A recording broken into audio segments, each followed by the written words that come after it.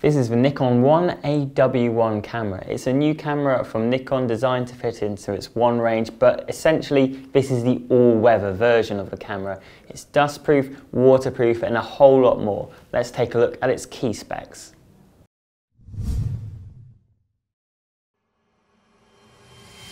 So the first thing worth knowing about the Nikon One AW1 is that it is a rugged camera.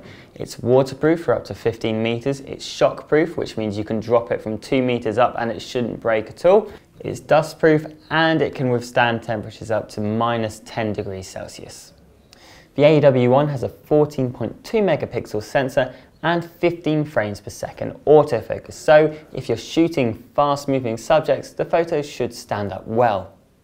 I quite like the look of the AW1. It's sturdy, but that doesn't necessarily mean that it's weighty. It's got a premium feel, especially the silver finish. There are 3 colours available, white, black and the silver, and just for fun, it's got a compass included along with GPS. So I guess if you're taking this to rugged locations, then you're never going to lose track of where you are.